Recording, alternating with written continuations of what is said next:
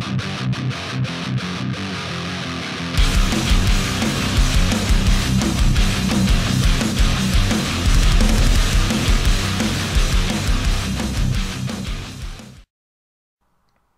guys, it's Joe here from Rufioh. Welcome to another Monday Market Watch. Today we're going to be covering the Euro market as we always do, just like every goddamn Monday. So if you are interested in this kind of thing, make sure you hit subscribe before you go any further so you don't miss out in future. We've got a new setup. You'll probably notice on the camera it looks a little bit better quality, so hopefully this comes out as we, well, would hope. As always with today's video, we're going to be taking a look at some meta-relevant cards as well as some requests.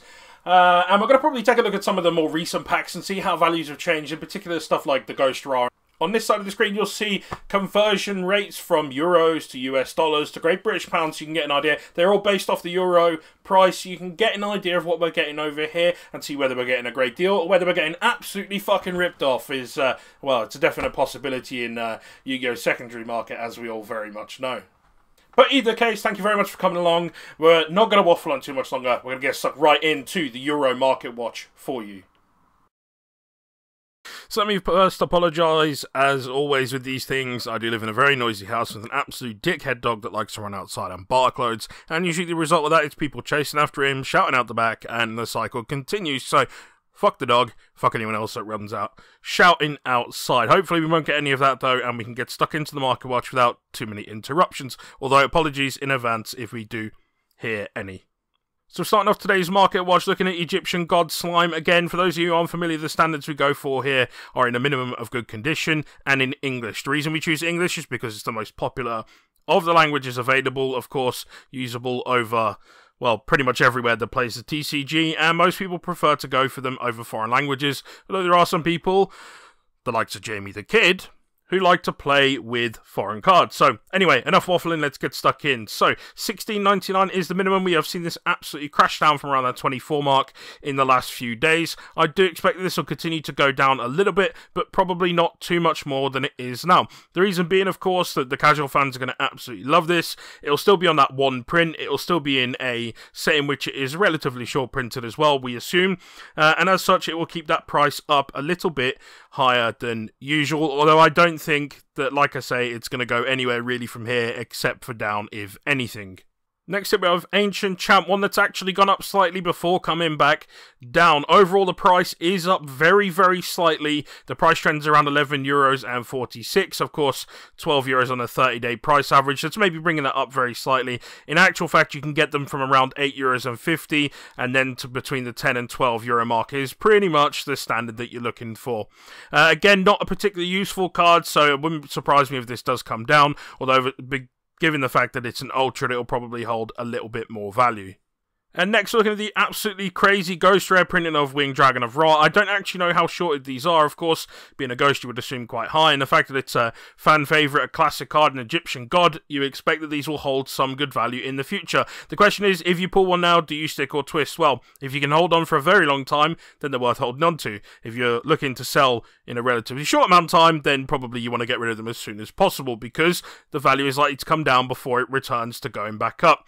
We are seeing them at around the €250 mark. Lots and lots of factory defect ones coming out, so if you do pull one that is in mint condition, you are in absolute fucking luck beyond all belief, because currently good condition to near mint is about as good as they get. Again, around that 250 mark. If you're looking for something in like super minty, you're around the 300 mark. Of course, people chancing it listed much higher down this bottom end, but again, around the 300 mark is what you're looking for something in near mint with very little to minimal damage going on. And then the ultra rare counterpart, the Winged Dragon of Ra, the alternate art one. This is actually super nice looking. Again, it's just a shame that it's obviously in such a low rarity. People will still pick this up, but it's not super playable. So again, don't expect it to hold too high. On the plus side though, if you've seen the playmat that's out there, I didn't pull it up, unfortunately. I've seen it doing the rounds on Facebook. It is legitimate. That is super nice. So if you can get hold of that, you're in luck. Next up, I wanted to take a look at some of the fallout from the absolutely crazy OTS 14 leaks. They have handed us exactly what we needed. A lot of people are going to be so fucking happy about these reprints. Appointer of the Red Lotus, one that has been insanely high and super meta relevant over the last few, well, probably well over the last year, I would say. And now they're all the way down only a week ago, not even, we were looking at around that sort of €10 mark a piece, and now they're all the way down to around €3.50 or €4 in something like near mint. Again, absolutely tanked through the floor. People are going to be bumping up into those hollow rarities. It wouldn't surprise me if you see the original printing of this keep a little bit of value because people want the original printing, but the fact that it will have been reprinted will be what kills off the value for the most part.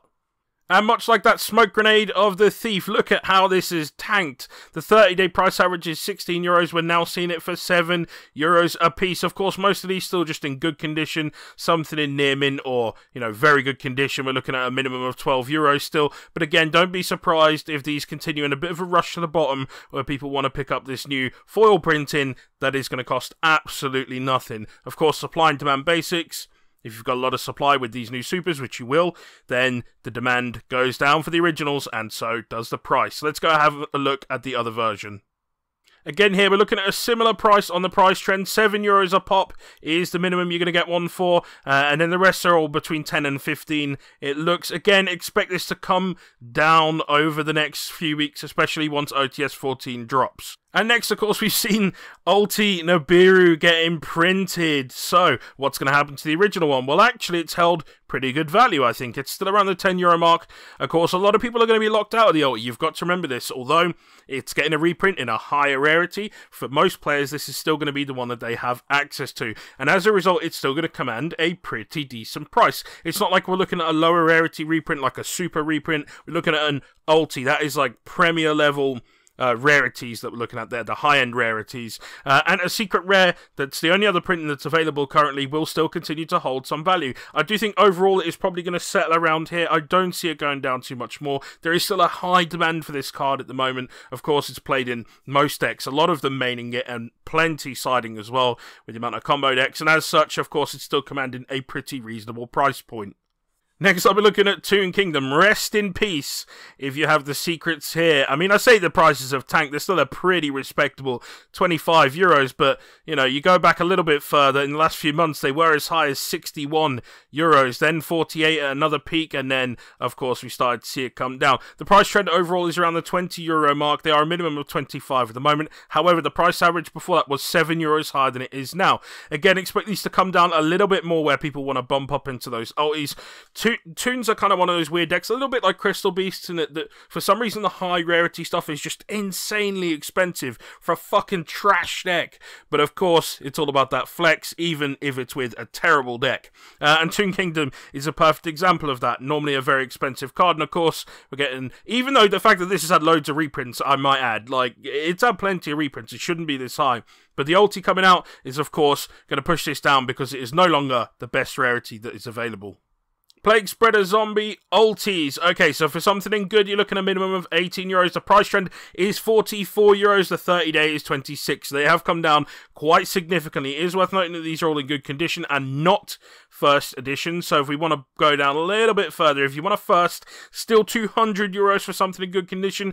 If you want something in near mint, €350. On the other hand, if you're not some kind of cuck who demands the first edition, I understand, yes, they hold long-term value and all that. This card at some point soon is going to be irrelevant again, and this price will absolutely tank. If you have these in first edition, near mint, for the love of God, sell up before it's too late. These are, I mean, get yourself a fairly respectable €40 one in near mint that's unlim and do yourself a favour. Honestly, don't buy into the first editions of these, and if you have the first editions and someone wants it of you, for the love of fuck, get rid of it before it's too late. Next up, Appaloosa, the ultra rare reprint. Again, still a really respectable €11. The price trend is around that €12 mark, so it's come down very marginally, but I think overall it will probably still sit around here. It's worth noting that although we have got another reprint coming up next month, I believe, in Maximum Gold, this is still very important between now and then. The only thing that's probably keeping it even as low as it is currently, of course, is that there's no real competitive events, only locals. I think this would be a few euros more. Again, I'm neither here nor there on whether you should be buying or selling these. If you do want the card, it's definitely not going to do you any harm at this kind of value. The gold one probably isn't going to be much cheaper and probably isn't going to bring this down too much. To be quite honest with you, though, if you're going to spend the money, you might as well go ahead and get yourself the secrets. Speaking of secrets, we're looking at Borrowload Savage, the secret reprinting. Again, still a really respectable €11. They have come down very slightly, about €1 or so on average. But again, considering this was so insanely high before the reprint, still that issue, of course, of just the one printing, it wouldn't surprise me if we've seen an ulti print of this come along soon. And I'm quite surprised with the fact that we haven't seen it already. But again, the secret rare copies, €11 a pop, still absolutely perfect. Nobody really wants the ultras anymore. Everyone wants the secrets. And that's why we see them around that €11 mark. Again, absolutely fine. I still think a really good value for money. Jacob there, I wonder who that is. €11 a pop on the Borrowload Savage. Pot of Extravagance, one that has actually come down quite a bit, about €4 or so over the last few weeks, I would say. We're looking around that €23, €24 mark over the last 30 days. It's now down to around 19 to 20. So again, it's still a really, really good price for this. Again, it's had multiple prints now, so it is starting to drop off. And of course, not many meta-relevant decks are playing this, so that is pushing the price down. In fact, if you are looking to pick one up and you want the secrets and you don't want to pay out for the full versions, then these are really, really respectable pickup. And again, we're probably not going to see a secret reprint for a little while. They'll probably still continue to hold a bit of value, as these things always do, and they're going to be super relevant in the coming formats, at least at some point. Red Eyes Dark Dragoon tanking on the way down. Why is this happening? It's actually very hard to say. Of course, the best decks in the format are combo decks, which don't play it at all. And if you're looking at stuff like Invoke Ligma, like I play, I'm actually thinking of cutting this card. Like, honestly, you just don't need it, but that's a philosophical debate for another time, which I will cover in another video. €31, that is still a pretty respectable price. Of course, you got these, you're still getting good value out of them, particularly versus the cost of a tin. The overall price trend, again, coming down. The 30-day price average is €38. So these are coming on the way down. How much more do I think they'll drop? Maybe towards that 25 mark. I don't see them going much lower because we won't have a reprint for a while. And of course, all it takes is one deck that can consistently kick this motherfucker out, and then the price will begin to scoop up a little bit. And his partner in time? What the fuck is going on with me? Partner in crime, Predaplant Vert, Anaconda. €21. I did tell people for months, and I will bleat on about this every single market watch until you understand that this was going to go up, and that's exactly what's happened. Now it is gradually coming back down. However, it's worth noting that a lot more people are playing cards that are relevant to hit with this, such as Super Poly and the like, which will keep the price up a little bit. And of course, as long as Dragoon is around, this will continue to hold a good amount of value. Again, no reprint on the horizon that we're aware of, so the price is going to stay about where it is. Again, a card that I expect is going to ebb and flow format to format as to whether it's useful or whether it's not. See the likes of Droll, Phantasme, that kind of thing. Again, expect it to sit there, potentially go up, potentially go down based on the format, but overall, we're probably going to see it swinging around this mark. Speaking of degenerate bullshit cards, Crystron, Halka, Fibrax, and next up is Lincross, of course, the natural partner again. €19.50 overall. These have come down very, very slightly. I don't really see that as much in the way of a trend. They are going to sit around this mark until the ban list approaches, where people get panicked. Honestly, I don't see this getting hit until competitive play resumes completely, because they're not going to want to hurt anything that's out of, you know, the packs that people have just been buying, that people haven't had a chance to play on any real competitive level. So again, I think that these will be absolutely fine for the time being, and that's why we're seeing this price stick around this €20 mark. Lincross, over time, gradually just going up and up and up and up and up. The price trend is around that €30 mark. However, the 30-day average price is only €20, so actually might not be a bad time to pick one up. In fact, there's only one left at under 25, one at 25, and then the rest are up towards that €30 mark. Don't be surprised if we see these disappear, probably by the time you've even seen this video, and then we'll be looking solidly towards that €30 mark. Ulti Droll and Lockbird, €67 at a minimum, closer to 70 across the board. This card has seen an increase in play in recent weeks. Particularly at my locals, I've noticed this, but across the board, I'm starting to see more and more people playing this. It's a natural way of beating quite a few decks at the moment that are doing the rounds. And again, it's one of those cards that falls in and out of formats. So this, of course, will probably scoop up a little bit and then drop off again when it's no longer relevant. €67, so the minimum you're going to get one for, and closer to 70 across the board. Of course, if you want a more budget-friendly one that isn't the Ultra, we have the OTS Super here. These are around €3.80, €4 mostly across the board. The price trend is around that €6 mark. We have seen a slight increase overall, so again, these could continue to head up where people want what would be considered to be a better rarity, even if it's not the highest rarity per se, other than the ulti. So again, expect these to start to get picked up, because these will be the ones that people default to when they can't get hold of ultis. And now we're on to a couple of requests here. We had Sky Striker Ace Rose requested.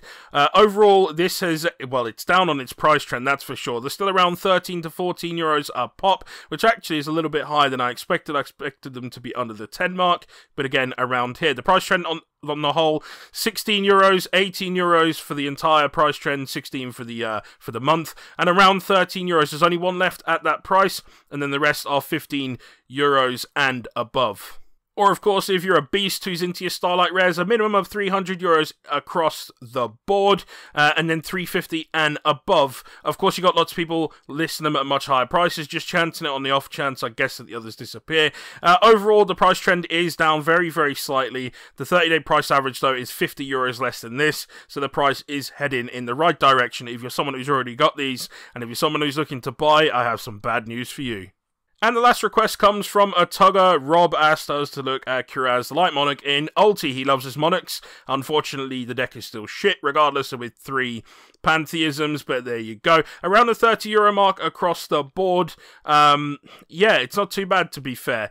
Probably a little lower than I expected, being one of them old school cards and all of that goodness. Although it has had quite a few prints, so maybe that's why. It is Ulti, though, so of course people need him in those Ulti binders, but there you go. 30 euros across the board. The price trend sits around there as well. It isn't really going anywhere. It's not going up. It's not going down. So if you've got one, you might as well just sit on it. And that is all for today's Market Watch. Hopefully you've really enjoyed this video. If you haven't already, you should definitely hit subscribe before you go any further. The fact that you've made it this far, though, is a good start, and hopefully that means you've enjoyed the content. This isn't the only kind of thing we do. However, we do drop these every single Monday without fail, and we do all kinds of other good stuff as well. We do deck profiles, combo tutorials, how to play videos, all the good stuff that you YouTubers are supposed to do, and we do very, very little clickbait, so you don't have to worry about that nonsense. What you see is what you get. Thank you very much in either case for coming along. Hope you have really enjoyed this, and I will see you in the next one. This content is brought to you in association with my buddies over at Jam Cards UK. You can find the links to the eBay store and the Facebook page in the description.